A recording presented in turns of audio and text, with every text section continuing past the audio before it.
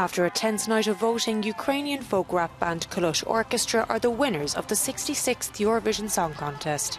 The bookmakers' favourite claimed the top spot in Turin in the early hours of Sunday morning after receiving a whopping 631 points in the public vote. At the end, Ukraine won the 2022 edition of the Eurovision Song Contest in Turin. All predictions made turned out as expected, and the Kalush Orchestra brought home the win.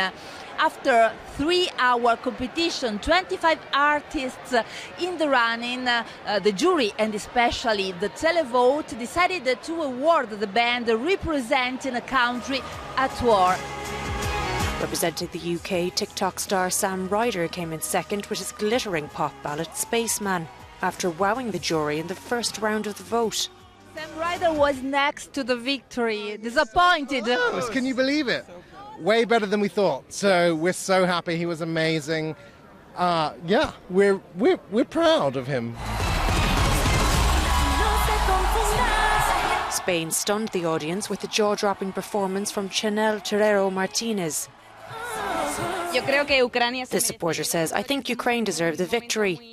We're in a very delicate moment, and even though Eurovision should not be political, I think on this occasion, personally, the win is fair. And in any case, I'm Spanish and would have liked Chanel to win." While the conflict in Ukraine rages on, the winning song Stefania served as a rallying cry for the war-torn country. Ukraine's President Zelensky praised the winners on Telegram with the words, "Our courage impresses the world.